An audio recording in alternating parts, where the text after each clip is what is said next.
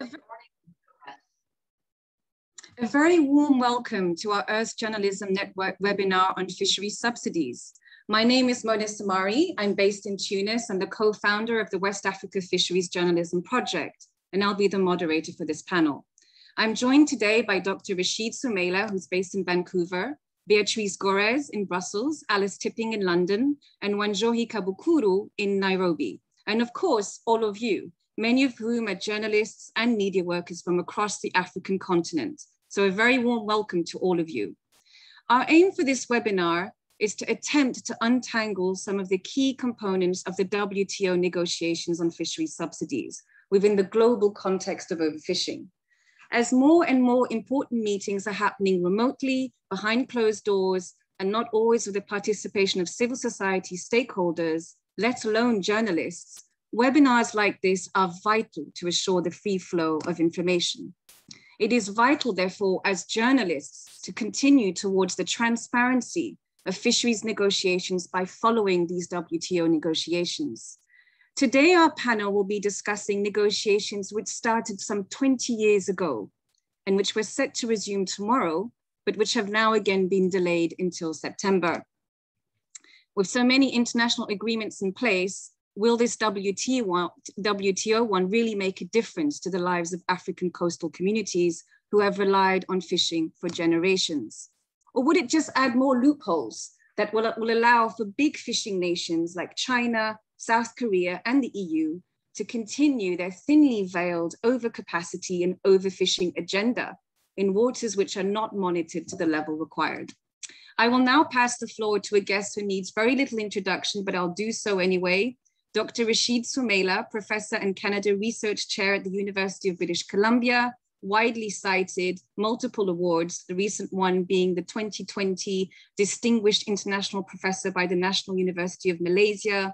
Very happy to have you on board. Over to you, Dr. Rashid. Thank you very much, and thank you for starting this very important network. Because as a scientist, I really don't believe that publishing our papers and putting them in the shelf is enough. We need to get the information out. And how do you do that? You do it with journalists, in collaboration with journalists. So thank you for doing that, and thank you all for coming. It's a pleasure to get to talk with so many African journalists on this important topic, which actually I'm very passionate about because of what I believe, what I see in the data as the negative effects of subsidies to Africa and Africans. So thank you. That's the title of my talk, Why Africa Should Help Make This the End of the Line for Harmful Fisheries Subsidies. I strongly believe this. So let's see how we go. In the first place, the reason why Africa, and when I say Africa, I'm focusing on this because that's our main area of focus today, but it applies to all parts of the world, of the fishing world, if you like it.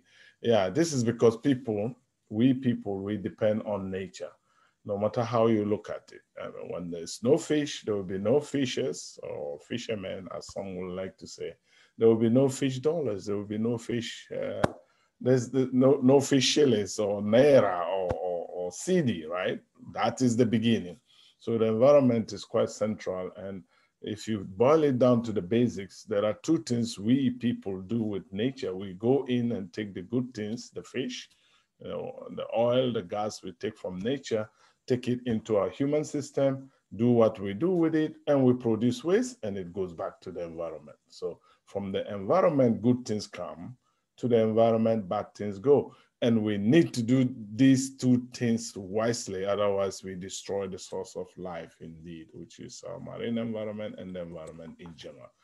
And how are we doing? I mean, when you look at this, actually all the evidence, the data shows that we are overtaking the resources we need from the ocean, from our rivers, from our lakes, from our environment.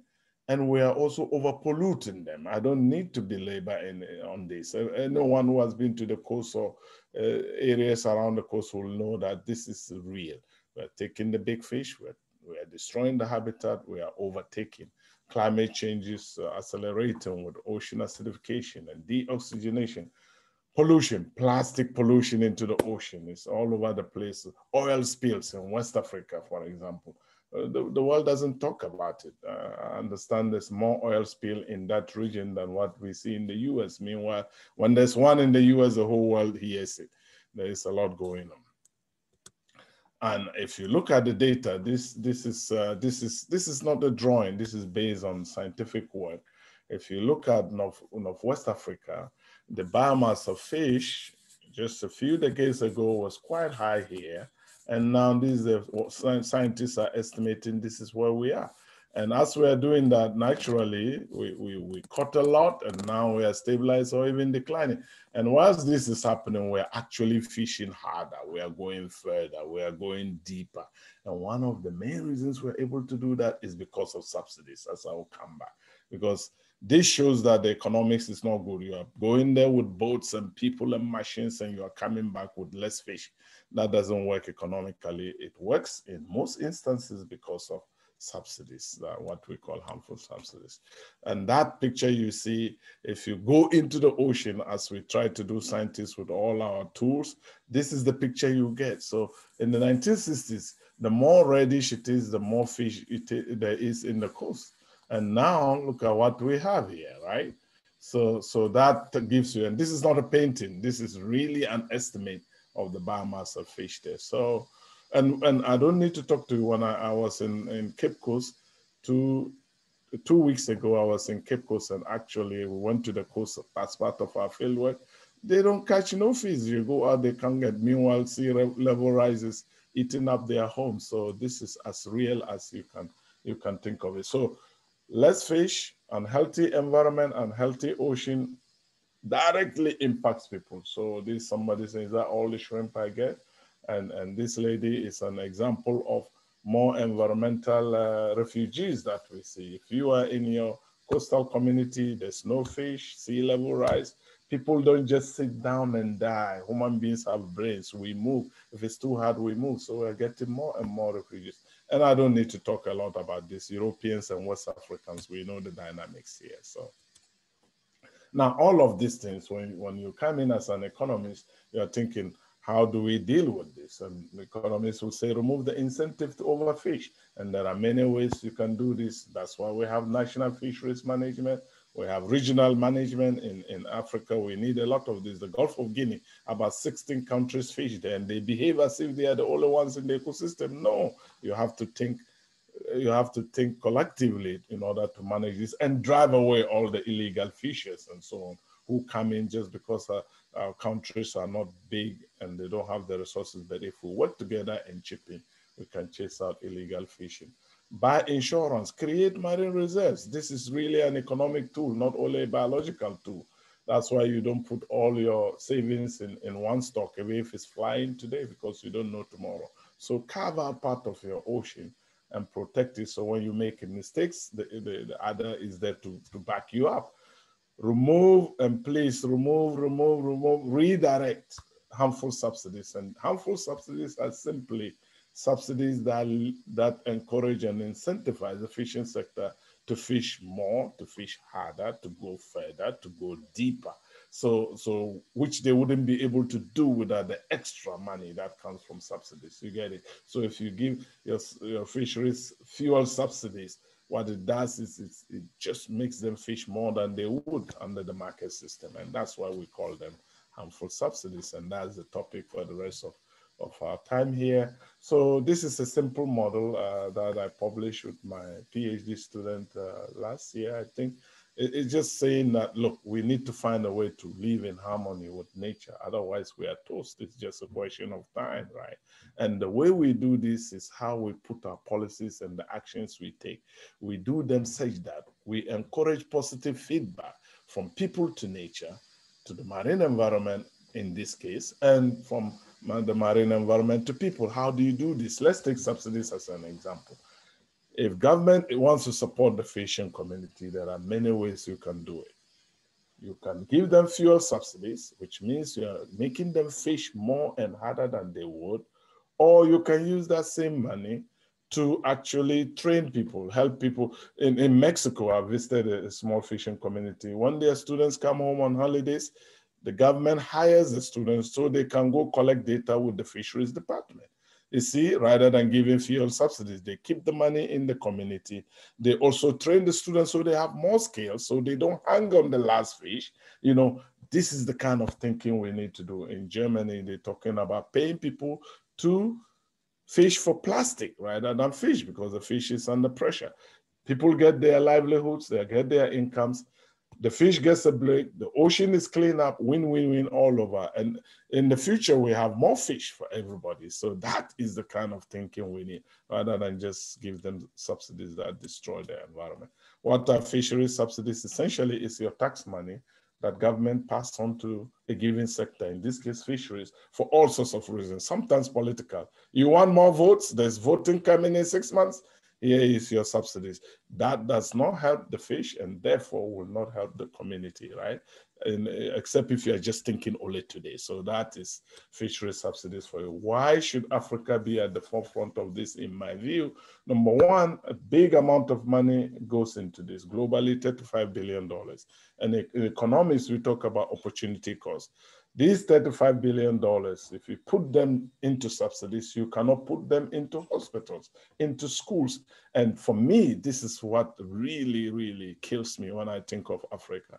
You know, do you want all the girls to go to school, or do you want to give this, the $1 million you have so people will buy fuel cheaply and go and destroy the resource they depend on? So for me, this is the thing. I wish I could get every African minister and say, tell me, you, madam, is this what you want to use your scarce resources for? Huh? With all the other needs in the community. Trade impacts. Developing countries really suffer in this from all our data because we don't have the money to give as much as when I say developing country in fisheries, for example, I don't see China as a developing fishery country. It has lots of resources. So you don't have the resources as China if you are Togo or if you are Kenya, right, to do the same. So that's something to remember. This contributes to overfishing and leads to all sorts of things, sabotages the sustainable development goals. And I'll quickly just give you some headlines on that. But before I do that, this is our latest estimate of subsidies. Usually, subsidies is like everything. It's not all bad. And in economics, we know that you can give taxpayer money to do the society's work, help improve the system, help improve people. That is a good thing. We call them beneficial subsidies. Then you have the capacity enhancing, so-called harmful or overfishing subsidies that really encourage overfishing. Fuel is one, or you buy engines for people, or you pay fishers to get on board and go and fish. You can pay them to go on holiday. I wouldn't mind. I mean, I like more money in the communities, don't get me wrong, but let those monies work for nature and people and nature rather than undermine. So that's the point we're making. And if you look here, you see China, we're talking about almost 6 billion, and look at the whole continent of Africa, 1.4 billion. And then you look at the bad subsidies, about 1 billion. So imagine we can take this 1 billion and really do good stuff, whether it's manage the fisheries well, put in MPAs or educate the community, give them more livelihood opportunities rather than take the fish down. But this is still small compared to China, for example, or to the EU, the European Union. So that is why the trade dynamics comes. African fishers actually are disadvantaged in the market. And small-scale fishers, oh my God, this picture, when we did it, blew my mind, right? The 35 billion, if you look at it, only 16% in this estimate, which was an earlier estimate, goes to small-scale fishers. 84% goes to the large industry. That's why big Chinese or European boats can steam to West Africa or any part of the world and take the fish. So that's it. And most of the subsidies they get are actually bad subsidies, 60%. In the small scale is 40%. So if we take out all the bad subsidies, actually, we change the dynamics for small scale fishing, for developing country fishing, even if we don't do anything else, you know. So that this is very important. Okay, disadvantages small scale fishers, disadvantages the developing countries, African countries, disadvantages women, and this is very important, gender. I really think that The one single thing Africa can do to improve our situation is send all girls to school, African girls. Give them the same opportunities as the board, or even more, because they are starting at a disadvantage, right? So, and the fisheries subsidies go to this large industrial. Most women who fish are actually fishing with small scale, in the small scale sector. So by doing that, you are disadvantaging some women, you are advantaging the youth, and so on and so forth. Please, let's do something about this. This is the time to do this. You take out more fish. This is overfishing. In Africa, 1 million tons of fish a year, which is lost because of overfishing. Subsidies a big part of that. That's a lot of food, jobs, and so on. So let's take that out. And I talked about disadvantaging developing countries. For every dollar a fisher gets in Africa, somebody in Canada or Europe or China gets $7. So that is a disadvantage. We got to take this thing, level the fishing ground for people all over the world, for all genders, and for the youth also, right? So at the end of it, my last slide, for the continent, I really think what the continent needs to do is to seize the moral high ground. You just go to the WTO and say, imagine African countries saying, look, we know harmful subsidies are bad for us, for everybody. We know that a lot of the rich country subsidies end up in our waters. That's one of our latest study where we showed that foreign subsidies impacting African waters is 2 times the subsidies Africans themselves give their fishing industry. So imagine that. So the burden of all the subsidies from China, the European Union, from the big countries, actually ends up in developing countries. So we see the moral high ground. We will take our subsidies, do something with it if the world does it, and we kind of take the claim there. And I think that would really make Africa look good in so many ways. Young people in Canada will be celebrating Africa because we help the world to achieve something that will ensure that they too can get healthy, nutritious fish to eat. There is a need to be innovative with public funds. If you're going to spend $1 and you are in Ghana, in Togo, in Namibia, in Tunisia, please think about the consequences of that. How will it best help the people you are elected or voted in to serve? Thank you so much for your attention. Thank you very much, Dr. Soumela. It's a great honor to have you here, and I hope that our participants will be able to compile some questions for you, seeing that we have the opportunity to have you online. There is actually a chat option with this webinar in which the participants are more than welcome to post some of their questions. Please keep in mind that no question is stupid in fisheries. Effectively, the simpler the question, the better the question. So don't be afraid to ask a very simple question. Our panel is here to answer that. We know that there's a lot of technical jargon. So in the face of the scale of the issues faced, as presented by Dr. Soumela in his presentation, should least developed countries been given exemptions in the negotiations? Our next speaker is Alice Tipping, who is the leading expert at the Sustainable Trade and Fisheries Subsidies Department of the International Institute for Sustainable Development, who will be discussing some of these thorny issues. The floor is yours, Alice. Thank you very much indeed for the invitation to be here, and thank you to you all for joining. It's wonderful to see such a wide group of African journalists interested in this very important issue. So perhaps I'll recap just briefly what the very basic rules are that we're talking about in the World Trade Organization. And then I'll talk about what some of the ideas for exemptions are and why those ideas are there. So I guess the way to think about it is that there are basically 3 main pillars, 3 main rules that are on the table in the WTO. The first is that the idea that there shouldn't be any subsidies provided to vessels that have been caught engaged in illegal or unreported or unregulated fishing, right? So no subsidies for vessels caught by a coastal state or by a flag state engaged in doing this. And that should be a no-brainer, really. The second idea is that governments should agree not to provide subsidies for fishing of stocks that are already overfished, so for whom a large part of the fishery is already being caught, right? So in this second idea, the second main rule, there would already be an exemption for all members. They could continue to provide subsidies, but only subsidies that help to restore the fish stock to a healthy state. So that would be, at least in the text as it is, that's an exemption already built in that would apply to all members. There's a sort of, in the third pillar, there's probably two things to focus on. The first is the idea that there would be no subsidies allowed for distant water fishing, right? So no subsidies that are really designed to push vessels out into another EEZ or out into the high seas.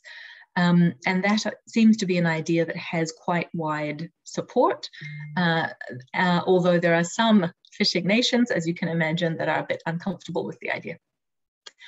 So in that third pillar, the first idea is no subsidies for distant water fishing.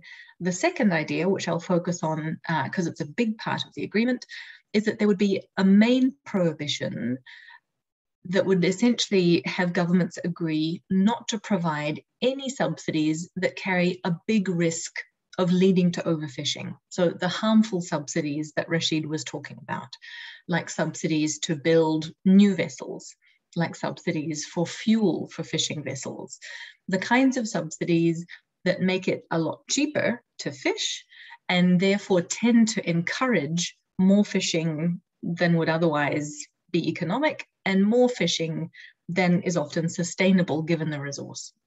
So this is what I call kind of the main prohibition sitting at the end of the text. And there are two kinds of exceptions in the text for that particular prohibition. And the first would be available to all WTO members. So all governments could continue to provide these harmful subsidies if they can show they have measures to keep stocks healthy, or at least that are designed to keep stocks healthy. So that exemption would apply to everyone. The second kinds of exemptions are the ones Mona was talking about, exemptions for developing country members. And there are several different options here.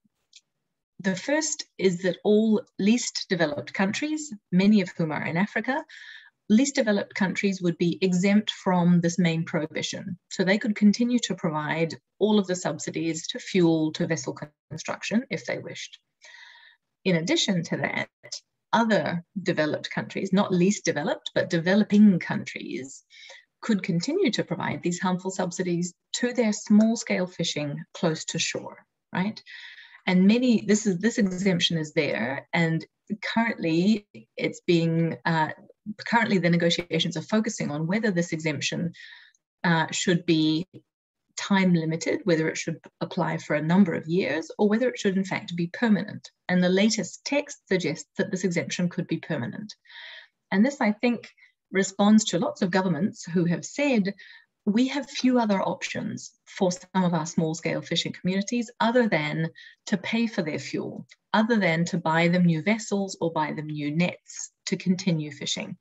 Now, I suspect Rashid will have other views, but I think one of the challenges here is how can we ensure that there is flexibility for this particular sector, for small-scale fishing, but also somehow take the opportunity to move to more sustainable forms of support, right? To redirect support, as Rashid was saying, away from subsidies that tend to encourage too much fishing effort to subsidies that are really more effective at supporting fishers' livelihoods. But there is that clear idea there. And in fact, ministers are talking tomorrow about precisely this exemption and its importance. So in addition to that, there's another idea as well, which is that developing countries could also provide some of these harmful subsidies to larger scale fishing, maybe just for a particular period of time. And once that time period had expired, then they would have to show, like everyone else, that they had sustainability measures in place if they wanted to provide these subsidies. And again, I think the background of this idea is that many developing countries argue that they want to build fleets to fish their own resources, and they want to build these fleets with subsidies. And they argue they may not have sustainability measures in place when they build these fleets. And I suspect Rashid may have something to say about this idea as well. But just very briefly then, kind of a recap, what are we talking about? In Geneva at the World Trade Organization, the prohibition on subsidies to fishers caught engaged in illegal fishing, the prohibition on subsidies, unless they're really good subsidies, the prohibition of subsidies to stocks that are already overfished. And then the third one, this idea of subsidies, no subsidies to distant water fishing.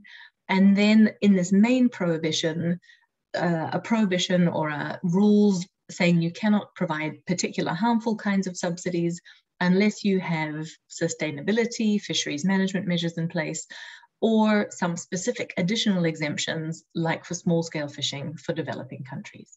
So I know there's a lot of information there, but just to give you a sense of what we're actually talking about in the WTO, and I'd be happy to answer questions afterwards. And thanks again, Mona, for the invitation. My pleasure, Alice. Thank you very much for that presentation and for that overview. Of course, all the participants are welcome to interview Alice separately if you'd like to find out more information about any of the points that were raised. Now, if we can work on the principle that there are too many boats catching too little fish, then we can already start to understand what the impacts are of subsidizing a sector which does not put sustainability at the core of its business model. Big fishing nations, including the EU, have come under increased scrutiny over the past years. We are very lucky today to be joined by Beatriz Gores, who is leading the fight in EU equitable agreements rooted in good practice in Africa. Beatriz is the coordinator and spokesperson of the Coalition for Fair Fisheries Arrangements and will be providing an EU perspective from an Africa small-scale funnel, which is quite unique. The floor is yours, Beatriz.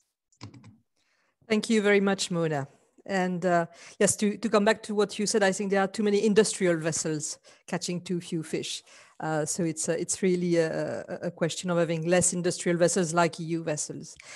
In fact, I was discussing yesterday about this meeting. Once I knew that I was on the panel, I discussed it with our African partners, and they asked me to tell also the participants that what, in their view, what is coming out of the discussion seems very good, but as often the devil is in the details. And it will be very important to understand how these exemptions to the discipline will be applied, will be understood by the countries. And two examples I would like to give on that. First is on IUU fishing.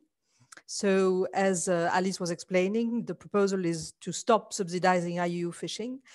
And then the fishers told me, yes, IUU fishing illegal, we agree with that.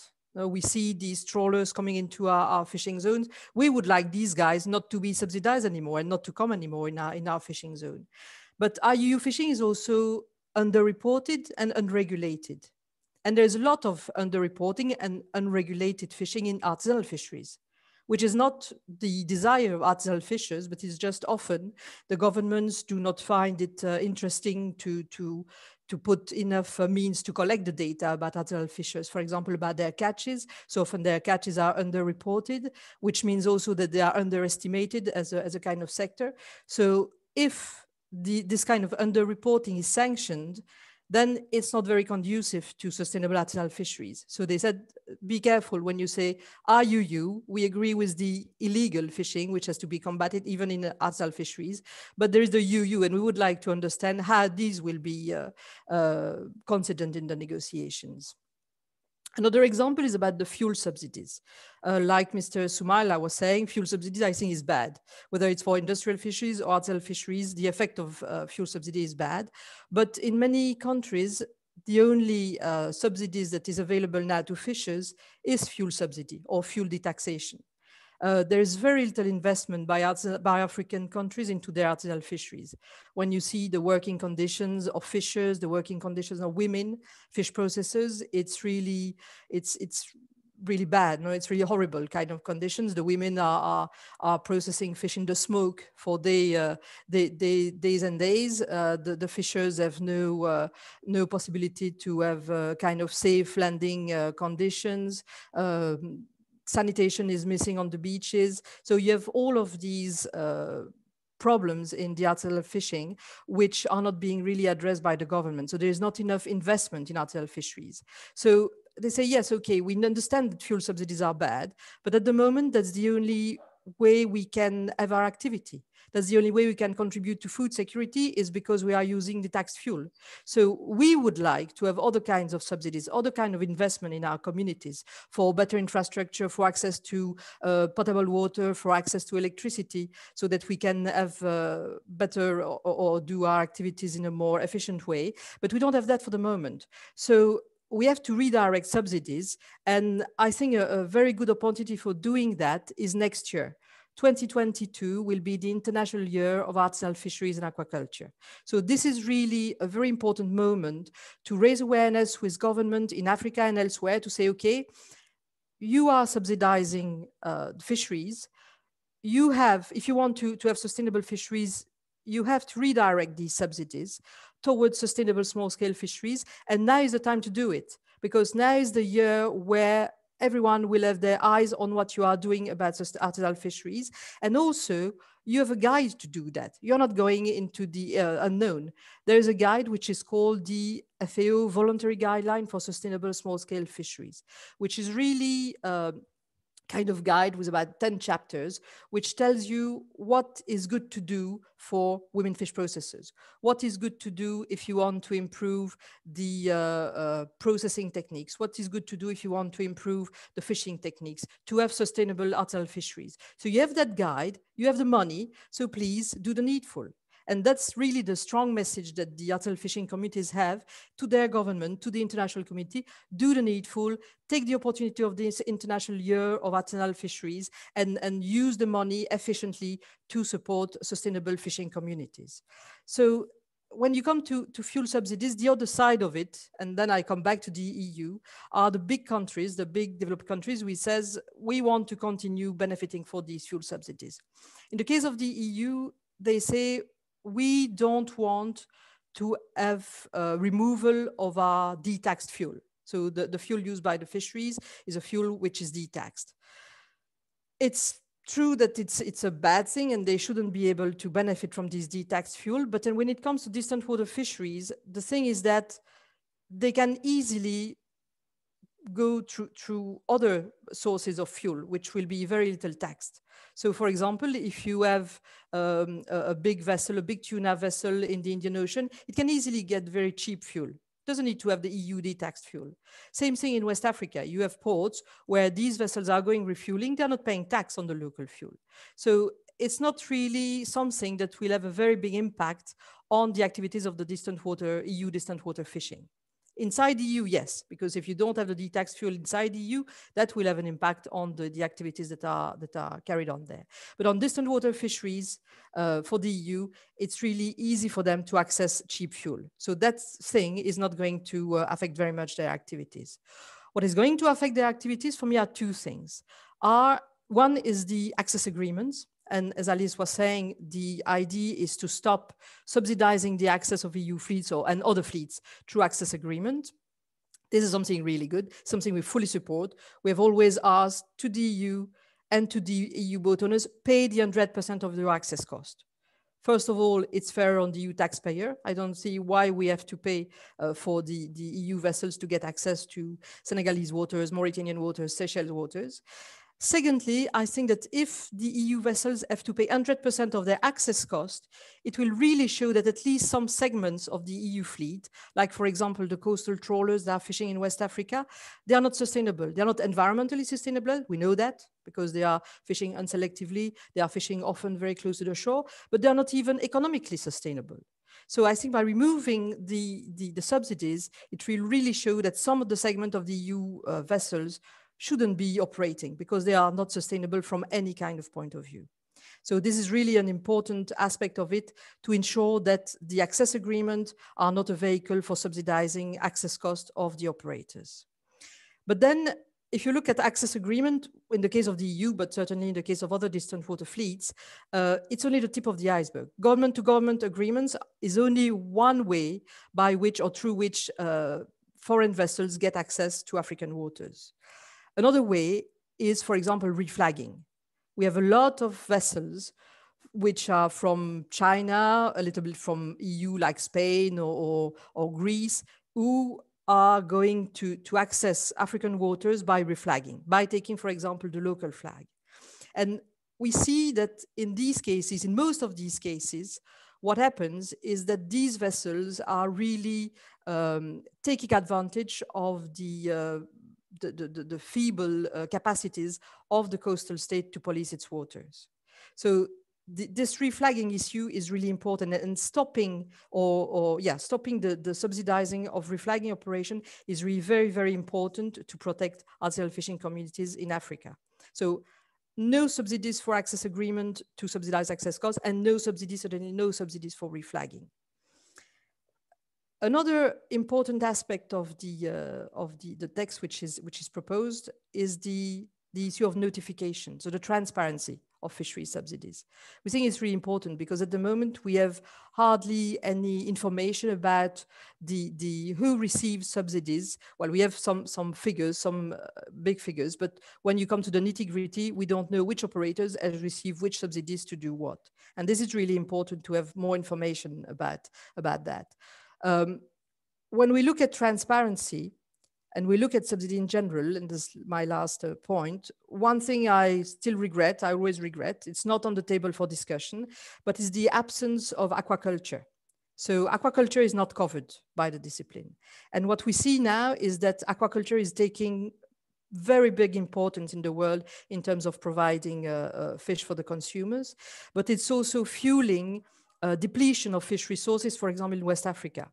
The West Africa fish, the West Africa small pelagics, feeds salmon in Norway, feeds salmon in Chile, feeds other fish and salmon in China. So, and then this salmon, of course, comes on rich markets like the EU market. So this is really more important now than it was 20 years ago. So maybe that's a reason why it wasn't really addressed 20 years ago when the negotiation started. But really the issue of aquaculture and how much subsidies goes to aquaculture and how much of these subsidies are harmful, including for fish meal production and fish oil production, is really something that probably not now, but in the future is something that should be on the table as well. Thank you very much. Thank you very much for your presentation, Beatrice.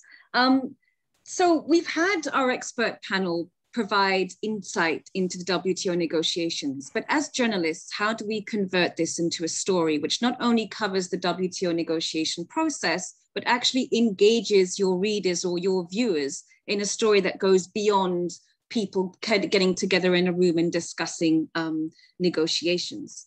So we all know that within our sector, covering fisheries and ocean-related issues have come with a lot of problems. One problem is trying to convince the editor to run with a fishery story or an ocean story. And one way around that is to kind of locate the human angle within the fishery story and also try and get the voices from the fishing communities which are impacted by some of these decisions. We're very lucky to have today with us Wanjohi Kabukuru, who will be discussing exactly how he has been working as a journalist to cover the WTO negotiations and also other ocean stories. Over to you, Wanjohi.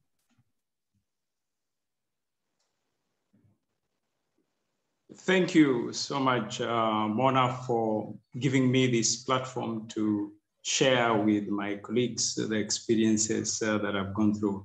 We are grateful also for having all participants joining to understand and go deeper into this issue. Actually, the story of fisheries, subsidies, the whole business that is fish, is a very interesting topic, only that it is told badly and boring. And that's the biggest challenge that journalists have. How do we make the fishery story interesting? Fish is interesting. Fisheries itself as a subject is one of the best things that you'll ever come across. So why is it that we are losing the entire narrative about fisheries, about subsidies? Basically, when we don't get it right on fisheries, then you lose the entire chain about subsidies. How are these negotiations? What does it mean? And pick any major story about fisheries in the last couple of weeks, and there are three things that you will note about them. One, they speak about fish in a generalized fashion. But fish is a major topic that can be unpacked in so many ways and in beautiful, interesting aspects. Reason being, one, you don't have one species of fish. There are thousands of them. So you may start by talking about tuna fish. You may start talking about mackerel and tilapia and so on. That in itself has already given you the first paragraph to your story. The second aspect that goes to make your story interesting is after you've identified a particular species. Then you get fishermen who know about a particular type, species of fish. After that, you move on to a scientist, a marine scientist who definitely will tell you something about the inland fisheries and the coastal fisheries. Normally, there is no distinction. When we are writing or getting our documentaries about fisheries, we are normally just discussing the generalized version. Not that it's supposed to be that way, but it's because much of the time is that the interesting aspects are missed out when we don't dwell deeper into the subject. But it needs to take time. It needs interest. And how do you create this interest? First, understand your subjects. Then add color to your stories in the sense that when you are interviewing fishermen, ask them their really daily life and their struggles. They will tell you everything. But the problem is that most of the time, we don't translate what the fishermen tell us and then compare it with what the scientists say. And then most importantly, bring in the policy aspect. What is the government's policy that we have? For instance, we are talking about fish subsidies. Most journalists will not even engage in it because one, they don't follow the procedures that are involved. Reason being, it's a whole ecosystem when you're discussing fisheries. One, if you want to get information on fisheries, one, the fish stock aspect, it comes in.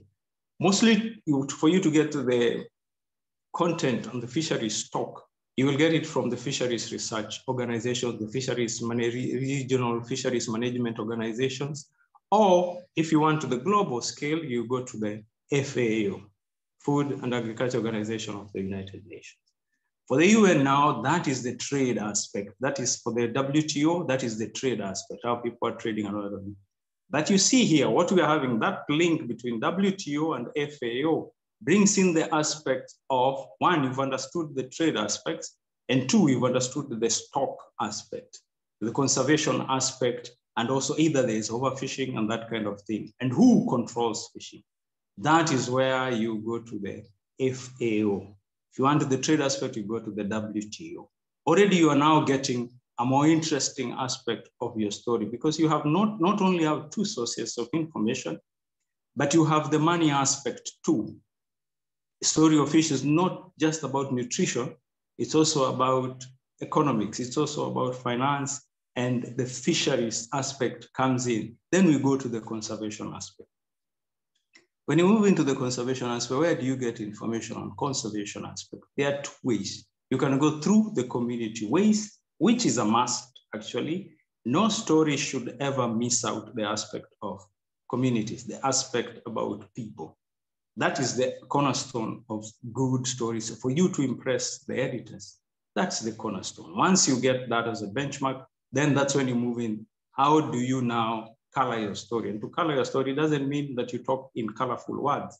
It means you get more information that will make sense to everyone across the chain, from the fisherman to the scientist to the policymakers, and of course, now to the general, you tie in general aspect and the international aspect.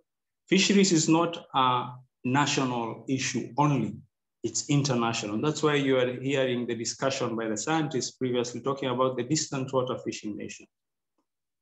These are countries that send fishing fleets to other countries. Why does this happen? Because most other countries, they need fish. The demand for fish is high. Now, the challenge for us journalists is how do we make this story interesting? If there is so much demand, if there is so much and the supply is little, it means there is a lot of interest. But how comes then the journalists are missing the aspect of making it interesting? And that's how you tie in. how you get the information from all these sources to bend your story, to connect the dots and make it interesting.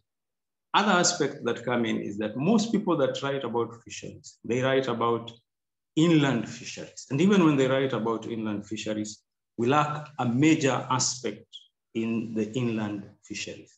One, and this is lacking in so many other aspects that you'll find on fishery stories, is we do not take the simplest and the easiest thing to do, a boat ride that is for inland fisheries, or we take into the fishing fleets the past sinners.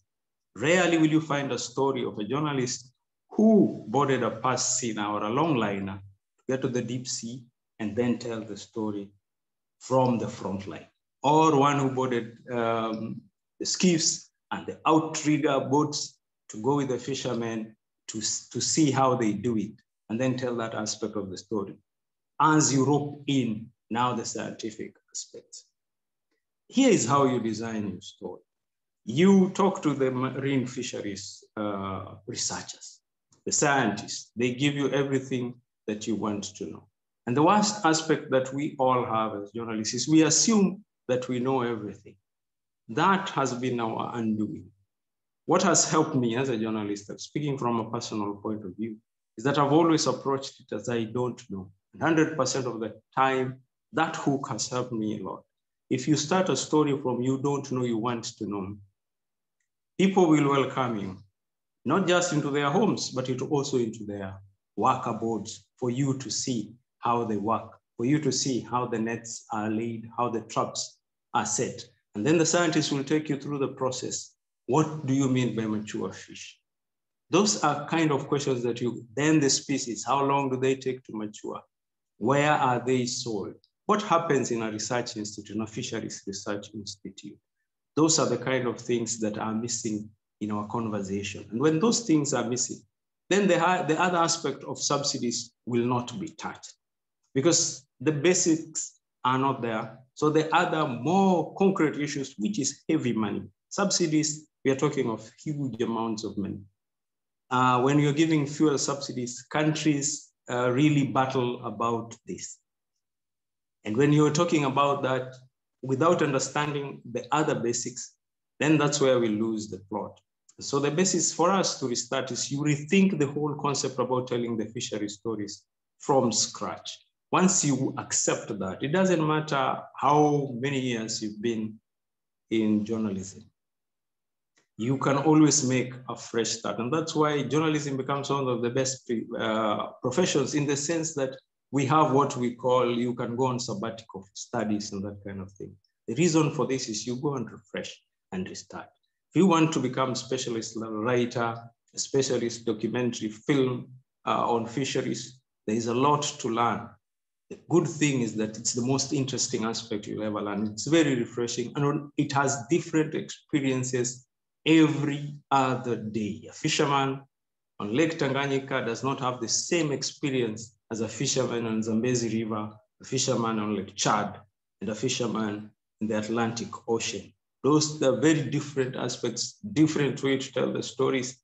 They are not the same experiences, but these are the most interesting stories that we are getting slow in capturing, and we need to get fast there to capture these stories. What we just need to remember is that fish is very interesting in as much as it doesn't feature so much in the mainstream media. It can feature if we only get the basics right and know where to get the right information and how to tie the loose ends in our stories to make them more interesting, to unpack the difficulties that are there. And it's the easiest thing to get the journalist, the scientist to speak to you and the fishermen to negotiate with you. Thank you so much. Thank you very much, Wanjohi, for that input. That was very insightful. And I'd like to remind all the journalists participating that there is actually a link. There is an opportunity to apply for a story grant to produce stories, compelling stories like the ones that Wanjohi described as part of the Earth Journalism Network set of grants. So I think that link has been posted in the chat and you're more than welcome to apply for that grant. So we don't have much time left, and I know that we'll be losing Professor Soumela at the hour. So I would like to start off the questions that are addressed to you, Professor Soumela. So we have a very good one here from Busani Bafana. Professor Soumela, what are we failing to do as Africa in using policies to positive subsidies work for Africa? And I'll also tag on another question for you from Alex McMaster for Rashid. Do you have any examples of alternative livelihoods that have been supported by redirected subsidies? Or if there are not yet any examples, perhaps you have suggestions. Yeah. And actually I have another one from Joseph Maziji. Foreign fish investors have suffocated the local fishing communities. How should local fishers be helped to remain in business? All right. So, yeah. Yeah, so these are excellent questions, all of them actually. So the first one is about positive subsidies in Africa. And I think that is something we need to really use all the brains we have to try to design them and define them. So like I said, using taxpayer money in the sector is not all bad. We can do it well. So we need a lot of thinking in there. And I had that example from Mexico. I find it very interesting, where high school kids and university students come home and they are employed and they are sent to the fishing ministry to learn statistics and collect data, which is very useful knowledge to use anywhere. So we need to do that. And then in terms of positive subsidies also, one thing is illegal fishing. There's a lot of it happening. In our paper, which we published last year in Science Advances, we identified Asia and Africa. The two continents alone, they lose 85% of all the economic losses that come out of illegal fishing is in Africa and Asia. So the continent has to do something here. And here we can use clever taxpayer money to do this. And the way to do it is to have a collaboration between the nations. So you chip in a bit, set up a system. You can even buy the boats that you need to chase out illegal fishers, make it really hard for people to come into African waters to fish. So there are all these kinds of things, and not to talk about what you can do outside the fishing sector, allowing people to train well, hospitals, and all the things we need in the communities. Now, alternative livelihoods, that's connected to the first question, actually. We did a project in Hong Kong years back where they asked us to look at and do an analysis of alternative livelihood. And so we did an interview. We went into Hong Kong fishing communities and asked them, if you had the right conditions, are you willing to move to another sector? And actually 75% of the fishers said, oh yes, I mean, under the right conditions they would. So that's already a good sign. But many of them wanted to still deal with the water. So ecotourism is, you go to Hong Kong, you do dolphin watching, you do whale watching, and those things are actually part of the way you find alternative livelihoods and retrain people and so on. Now, the last question is what? The last question is how do we help African fishers against all the foreign fishing that is coming? You know, one of the things you do, help the WTO to take away harmful subsidies. Like I alluded to, there's a beautiful map which was distributed on social media where we had Africa, and we showed all the countries where the subsidies that are imported, that are shipped from big countries into African waters, where the subsidies are bigger than whatever subsidies Africans give themselves, right? So let's take out the harmful subsidies, and I tell you, we begin helping small-scale fishers in Africa right away. And then if we redirect the subsidies to support their work, Beatrice was talking about go in more detail what you need to do. And that's the level we go to once we get the agreement. How do you really do this to help people and nature and not disadvantage small-scale fishers? Thank you. Thank you very much, Rashid. So we have another question here from Lucia Tieno. She would like to know which particular SDG needs urgent attention in Africa and as they are sabotaged by subsidies. Is there anybody in our panel who would like to answer that? Anybody else, right?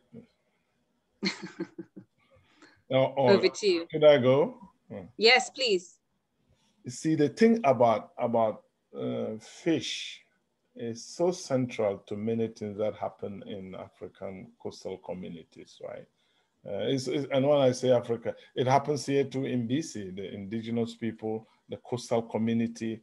Fish is so central. And fish is not just what they eat, it's the culture, is everything. So once we manage our fisheries well, that goes to give us more food. So that is food security. You remember the SDG, is it 1 or 2? No hunger, right? So our estimate is that we lose about 10 million tons of fish a year due to overfishing. That's about 10 million mature cows, people, in terms of protein, right? And good protein, better than beef, actually, right? So anything we can do to protect our ocean and the life in it will actually impact no poverty, no hunger, inequality. If we do it properly, the subsidy will reduce inequality. And so it's in the middle of many of these SDGs. So let's deal with overfishing, remove the harmful subsidies, and we'll get a lot of co-benefits.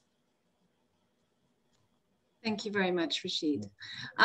We have one question here from Kwabena Mohammed Gaddafi. The question is, how serious is the situation in Africa, particularly Ghana in West Africa? So I might actually pass that to you as well, Rashid, seeing that you've just come back from there, and also invite our other panelists to provide input if possible. Yeah. So Ghana is, the coast of Ghana is quite a fishing coast if you go along.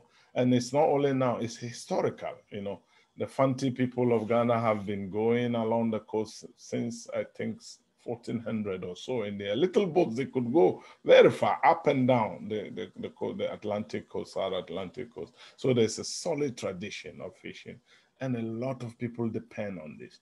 If you go to the coast, I mean, you can't believe it. The women are waiting for the fish to come. The women are financing the fish. And the whole life, it depends on that. And you go to Cape Coast, where I went to, it's amazing, right? So this is, again, one of the reasons that drive me. And then you go there now, you see, they say we go out for a week, we don't get the fish, we catch 6 hours only a few decades ago. And the pressure is on. And this leads to many things: lack of education. They can't send their children to school. They can't health care. Oh my gosh. So we really need to do something when you think about Ghana and other coastal communities around the world. Thank you very much, Rashid. I know that you have to leave our webinar shortly. I'd like to really thank you for your participation. If it's okay for all the other panelists, because we have so many good questions, if we can stay another 10 minutes, we can get through those. But I just wanted to make sure to thank Rashid. Of course, please know that all participants are welcome to get in contact with Rashid if they would like to do a one-on-one interview. So thank you very much, Rashid, for your time. Thank you very much, Mona. Thank you, everybody. Enjoy this. Let's get an agreement, okay, please? Yes, we're counting on you. Thank you. Thank you, Rashid. Okay, bye. Okay, so we've got some excellent questions here. We've got two, I think, which would be good for Alice. So we have one from Alistair McMaster, sorry. What kind of sustainability measures are the WTO proposing to accompany the continuation of harmful subsidies in least developed countries? Thank you, Mona, and thanks for the question as well. It's a really good one. You know, what's interesting, and I was just reaching for my copy of the text, which is on the WTO's website, so you can see for yourself what the rules look like. So interestingly, the rules don't actually prescribe, they don't require a specific set of sustainability measures. It's actually very open at the moment. And this is one of the criticisms, in fact, of this exemption or this qualification, this sort of exemption from the prohibition. So at the moment, what it requires is that a member demonstrate that it has implemented measures to maintain stocks at a biologically sustainable level. And it doesn't say what measures you have to have. It just says you have to have implemented measures. So governments will be able to choose what measures they think are appropriate in the context of that fishery. There's a little footnote that explains that when you set your biologically sustainable level, you should use specific reference points that are common in fisheries management, but it's not prescriptive, so it doesn't list exactly what you have to do. It's still quite open, which has the benefit, of course, that it is more flexible and that many governments might be able to use that exemption. And that, of course, is a benefit in some eyes and a problem in other eyes, because it means the exemption could actually be used by many governments in many different situations. That's the best answer I can give to that one at this point. I hope that's helpful. Great. No, that was very helpful, Alice. Okay. And while I've got you on the line, we have another very good question from James Farn. James Farn is, of course, the Executive Director of the Earth Journalism Network. So James is asking, can anyone speak as to why the WTO negotiations on subsidies had to be extended until September, at least, when they were supposed to be finalized this month? What are the main holdups? And which are the main countries who are reluctant to cut their harmful subsidies? So I think Alice and Beatrice, perhaps you're both best placed to answer these questions. I don't know which one of you would like to go first. Well, if you like, I can perhaps sort of speak to the broader process. And yes, I mean, there is a meeting of WTO ministers tomorrow, the 15th of July. And this meeting was originally described as being a meeting that would consider an almost final version of the text of the agreement. And I think the basic reality is that despite very hard work, and ambassadors have been working into the evenings, they've been working on Saturdays here in Geneva, despite all of that hard work, they still haven't managed to get political mandates to close the final gaps and make the final compromises needed to finalize the text of the treaty. And I think at this point, the hope is that by bringing ministers together tomorrow, and there'll be a large number of ministers speaking on this topic, that will give the negotiators, the ambassadors and the delegates here, sort of political impetus and greater priority and greater urgency that will, I think, then enable them to close the remaining gaps that are still left in the treaty. So removing the last brackets in the text, for example. So I think it hasn't been for lack of effort that the negotiations haven't closed. It seems like they just need a bit more time, and I think a bit more political pressure from their ministers, and also, frankly, political pressure from outside the WTO system. So people like yourselves telling your governments that this is important and that they need to bring flexibility to the table to make sure the agreement is closed. Beatrice may be able to speak to some of the different politics, because I know she's well aware of them as well. No, well, I think it comes down to vested interest. If you have some organization, because an organization is a country like the EU, a group of countries, which have been allocating subsidies to their fleet for decades, particularly on access agreements, for example, and they don't really want, it will not be easy to change that. So I think the EU is reluctant to do that, but there are equally some other countries which are reluctant to give up on subsidies. China, for example, is really booming. The presence of China is really important now all along the coast of Africa. And I think it would be very difficult for them if they have to stop subsidizing their distant water fleet through reflagging, access agreement, etc. So it's difficult. But I think the important thing will be to see what the compromise will be. Because we can have a really good compromise on both sides, which would be that the subsidizing member will accept to diminish the subsidies, particularly on distant water fleets, whilst there will be the sufficient flexibilities for developing state to support sustainable fisheries, particularly sustainable small-scale fisheries. So that would be the ideal compromise. But we can have the reverse. We can have a compromise whereby the subsidizing states will be able to continue subsidizing, and in exchange, they will allow more flexibility, even too much flexibilities, going for developing states to develop, for example, their own industrial fleet, which often will be importing foreign vessels from China, from Korea, from Europe. So that will really be, for me, the important thing. Where do we land?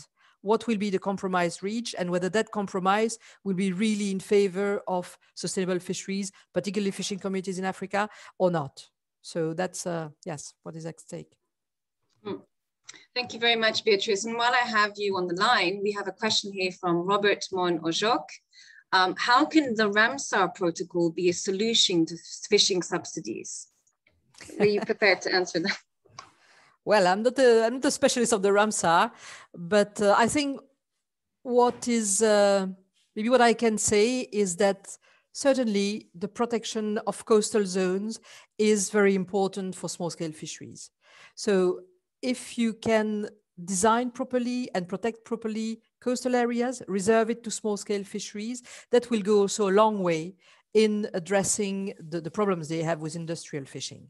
So it's not a solution, but if you have on the one side subsidies reined in for industrial fishing that fish off the coast of Africa, and I'm really particularly thinking about coastal trawlers, because that's where the problem is for artisanal fishing. It's coastal trawlers.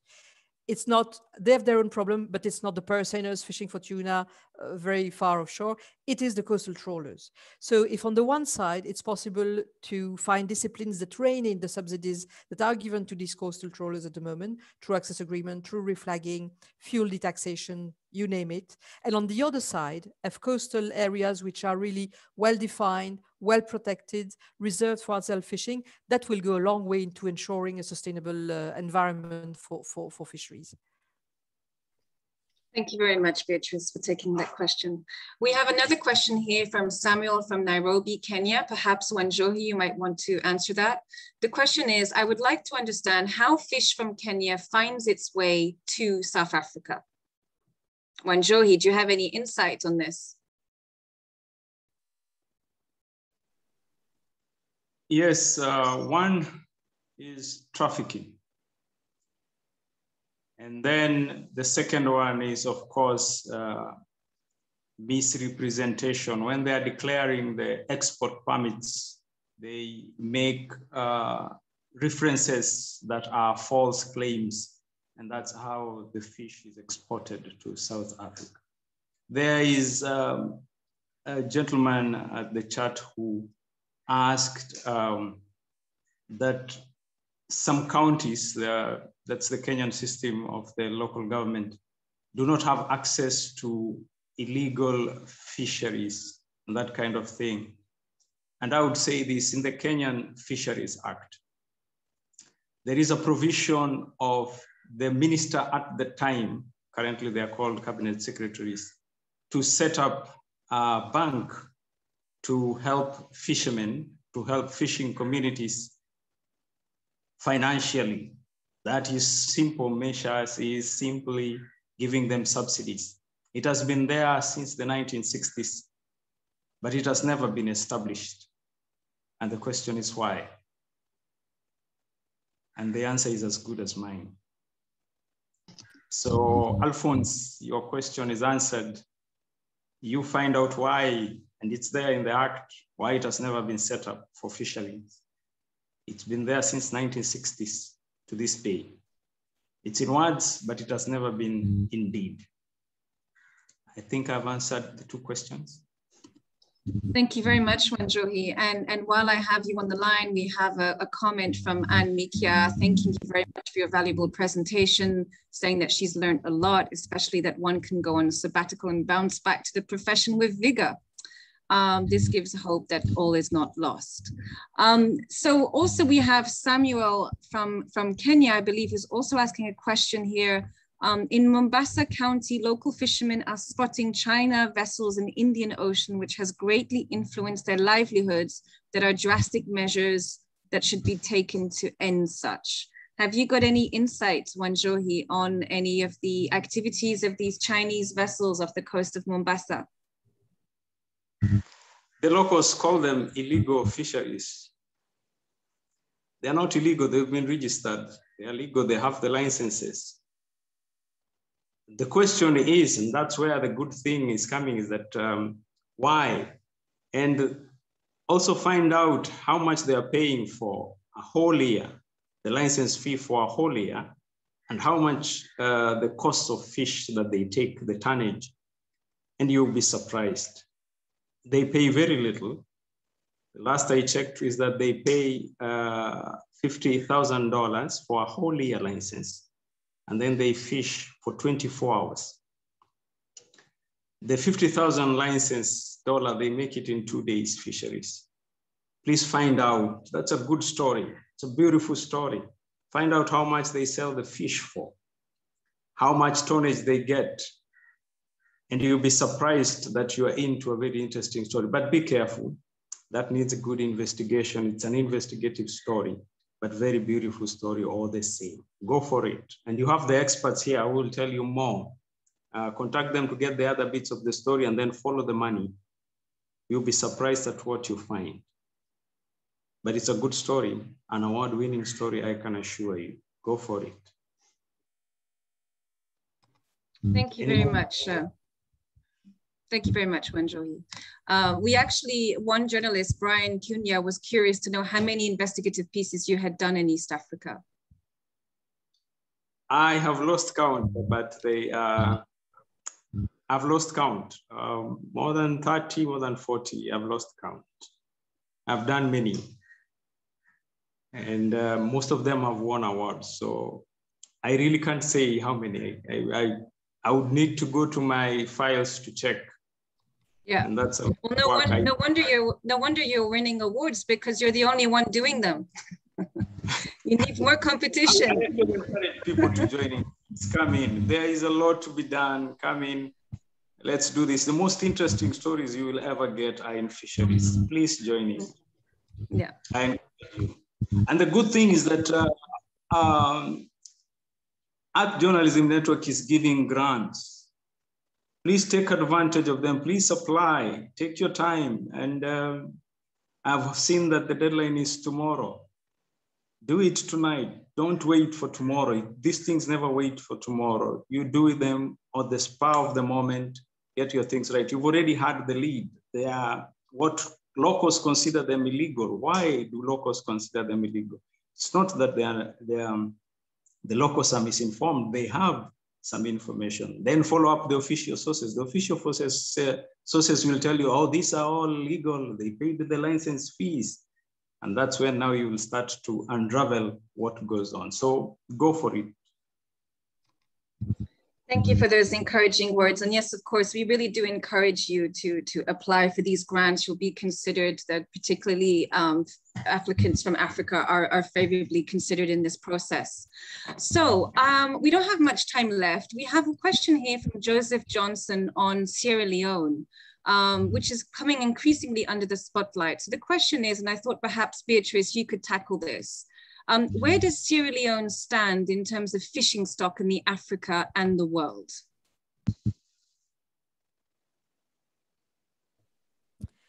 Yeah, well, I know a little bit of Sierra Leone because we have been following what the EU vessels, Italian vessels, are doing in Sierra Leone.